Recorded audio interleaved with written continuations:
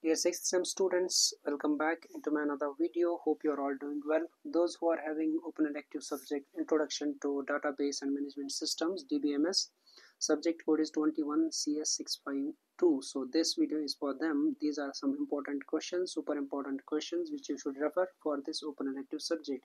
So without wasting any time, let me start over here discussing model wise important questions. From model first, we have 6 questions.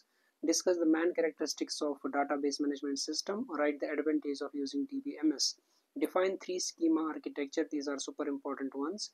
Define the following terms: data, DBMS, database system, database catalog, and DB end users and its types. And with a neat diagram, explain DBMS component modules and client server architecture for DBMS. ER diagram with example. Define the following entity types: attributes and its types, weak entity types, and participation constant and cardinality ratio. Okay, these are super important questions from the model first.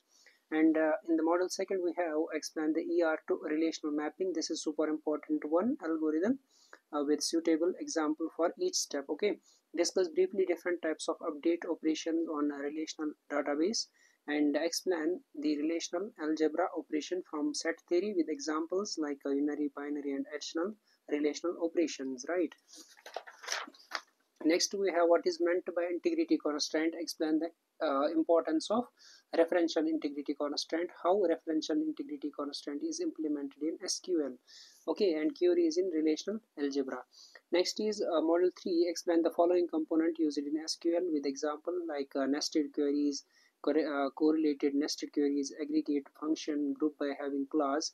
Explain the commands in SQL, how are triggers and assertion defined in SQL. Explain how to create views in SQL. Explain with an example and illustrate insert, delete, update, alter, and drop statements in SQL. And you should practice some problems on SQL queries, for which you can go through the papers like 18 scheme database management system paper, and also 21 scheme you can refer, and even 22 scheme papers you can also refer for this particular subject. Okay, next is model 4, where we have 6 questions probably. Yeah, what is need for normalization? Explain 1NF, 2NF, 3NF, and BCNF with example.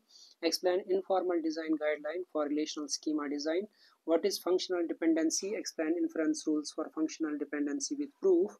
And what is multi-value dependency? Explain 4NF with example.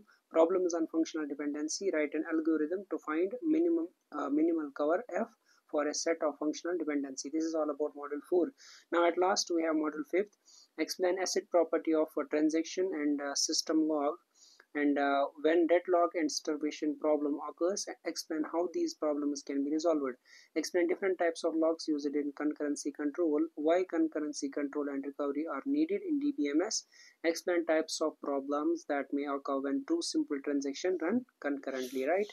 So next 2 questions from it. Write a short note on optimistic methods, database recovery management, time stamping methods. Explain briefly two-phase locking technique and Aries recovery process. This is all about super important questions for the subject Introduction to DBMS. Make sure you will go through these questions. These questions should be at your utmost priority so that you can pass the subject with ease over there.